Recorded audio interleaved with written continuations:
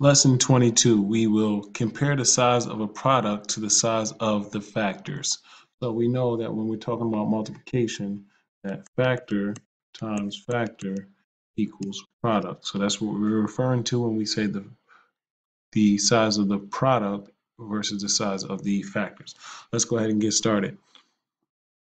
A asks us to solve for the unknown. We're going to rewrite each phrase as a multiplication sentence, and we're going to circle the scaling factor, and we're going to put a box around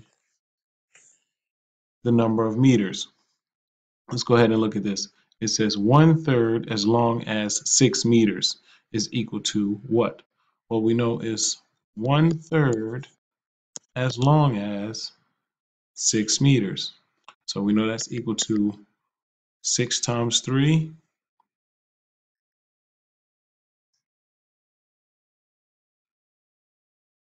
Excuse me, that's equal to 1 times 6 over 3, which is equal to 6/3. And 6 divided by 3 is equal to 2. That's going to be 2 meters. Now let's go back to the directions. We're scaling 1/3 of, that's going to be our scaling factor, and we're going to put a box around the 6 meters. All right, so now for B. B says 6 times as long as 1/3. Same thing here. Now we have 6 times 1 over 3, which is equal to 6 over 3, and that's equal to 2. Our answer is 2 meters. All right. Now for the second part, it asks us to draw a tape diagram to model each situation in problem 1 and describe what happened to the number of meters when it was multiplied by the scaling factor. So let's take a look at it. So we had A was 1/3 as long as 6 meters. So this is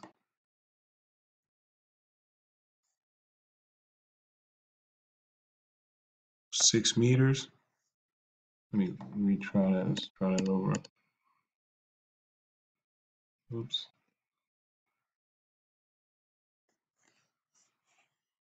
That's my 6 meters. And we're splitting it into thirds.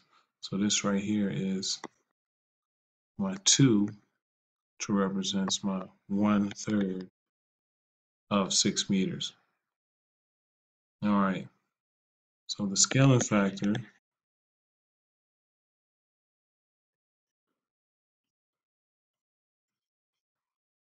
is less than 1.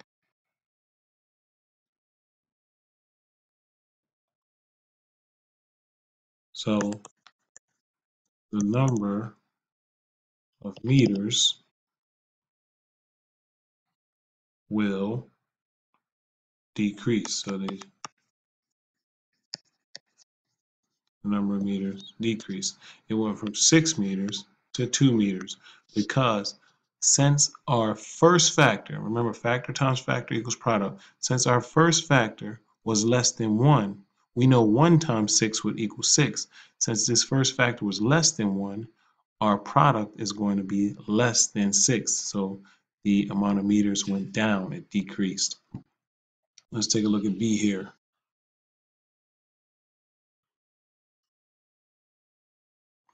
So we had B was 6 times, so we had 6, we need 5 lines to give us 6, 1 in the middle, and 2 on each side. Should give us 1, 2, 3, 4, 5, 6.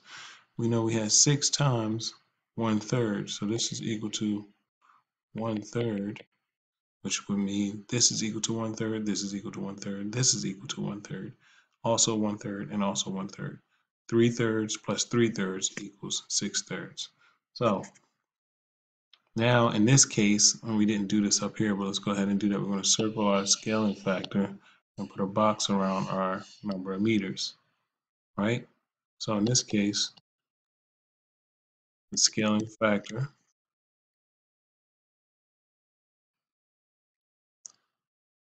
is less, excuse me,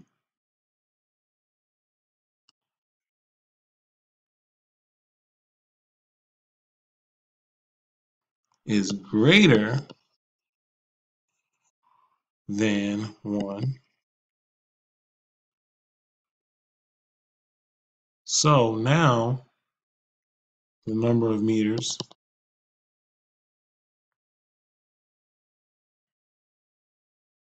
increased.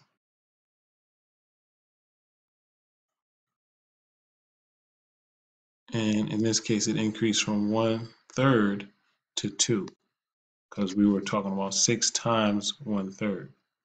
All right, let's go ahead and look at the next problem here. So for this problem, they're asking us to do something that should be familiar. We did this in class. It asks us to fill in the blanks with a numerator or a denominator to make the number sentence true. So we have 5 times blank thirds is greater than 5.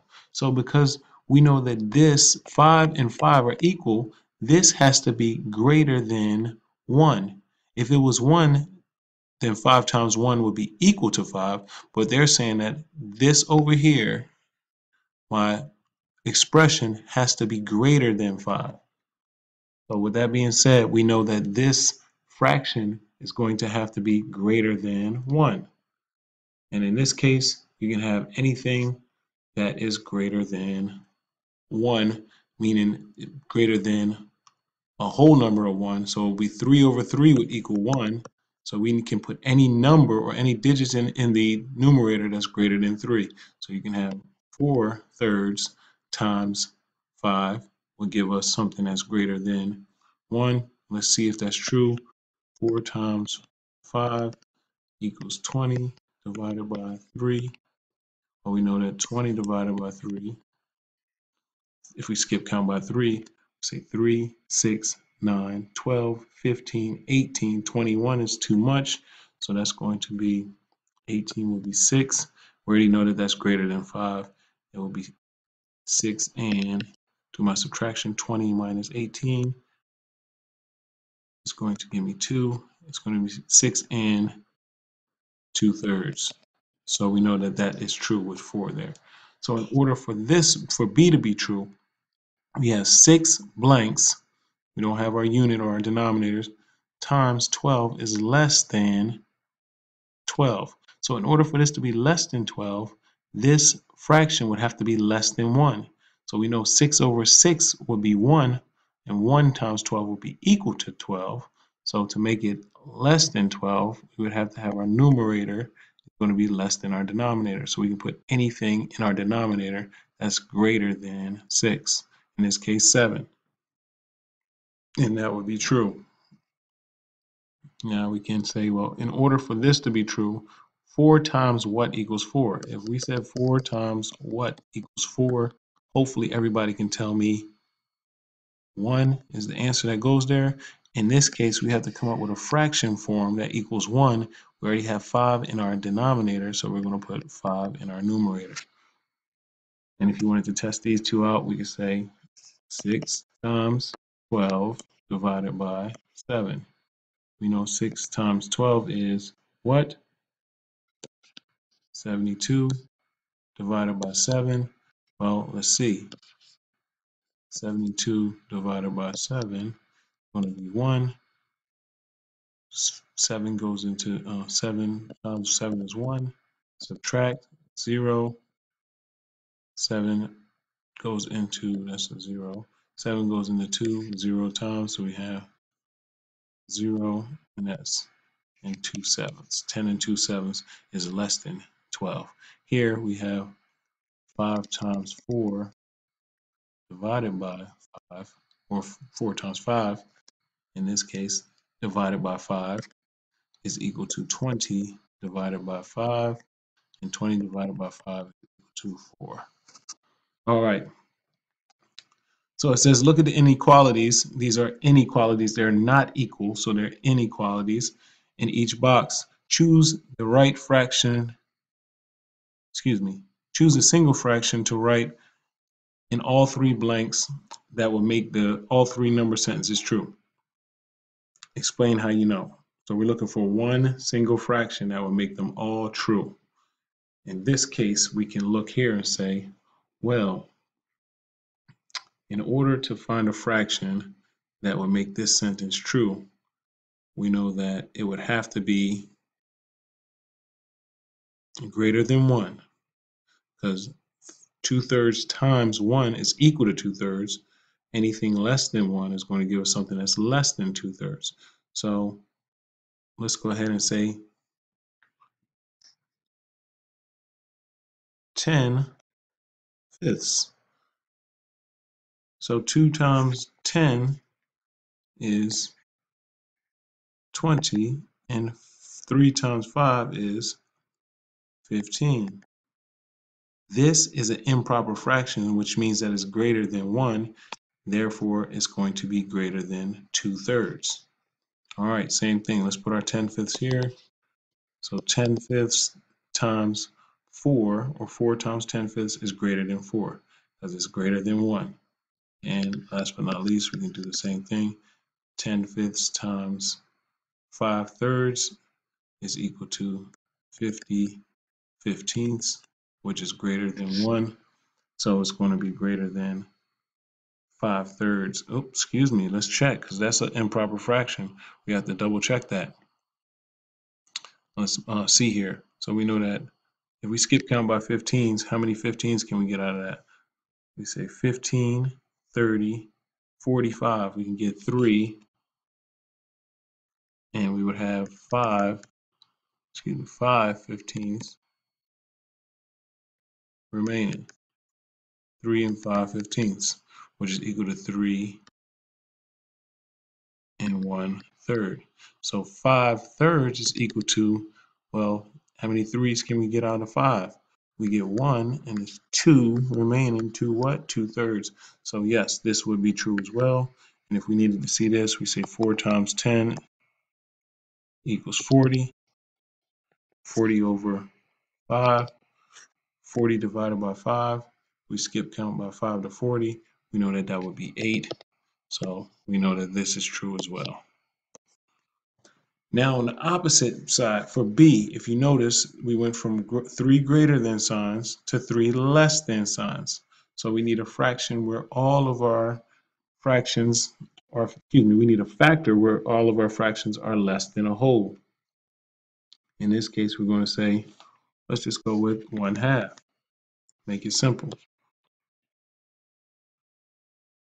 So 1/2 of 2/3 should be less than 2/3.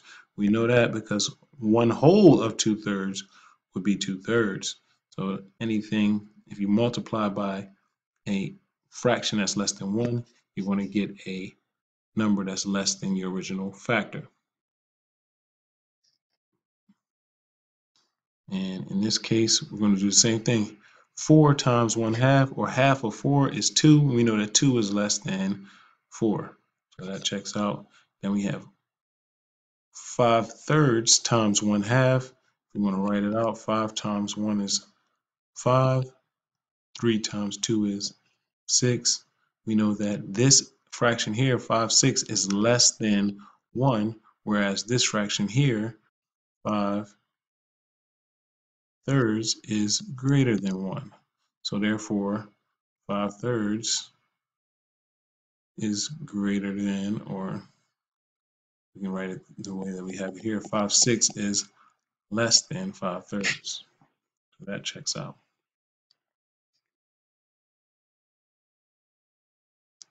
All right, looking at the next problem, it says, write a number in the blank that will make the number sentence true. So 3 times what is less than 1?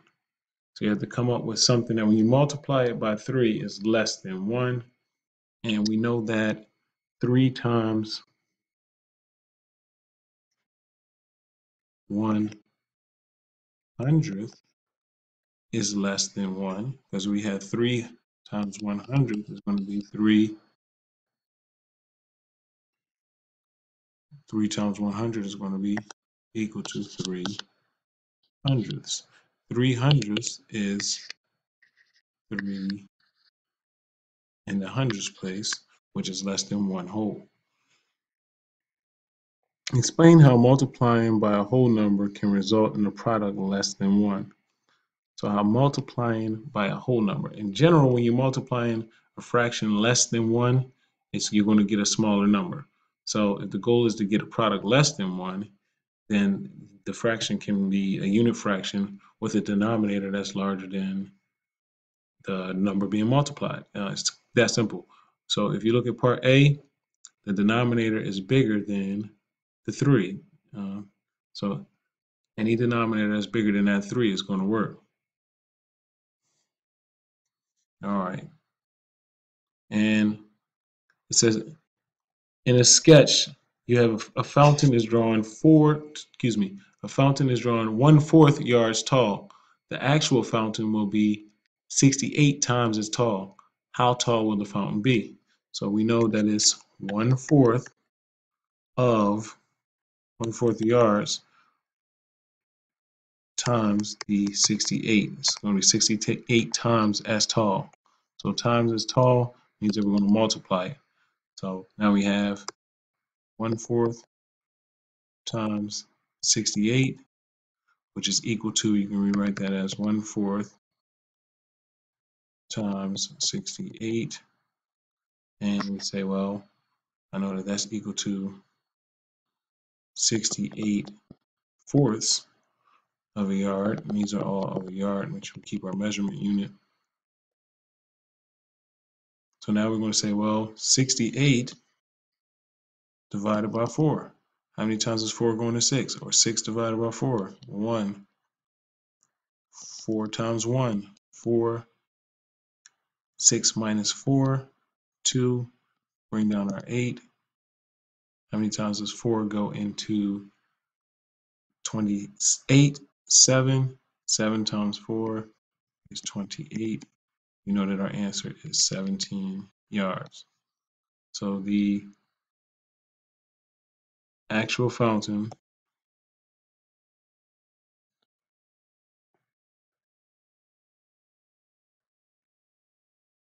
will be 17 yards tall. All right. Hopefully this helps. This is about a 20-minute video. Stop and look over your answers. Pause the video if you need to. And let's make sure that we have everything we need to be successful. Thank you.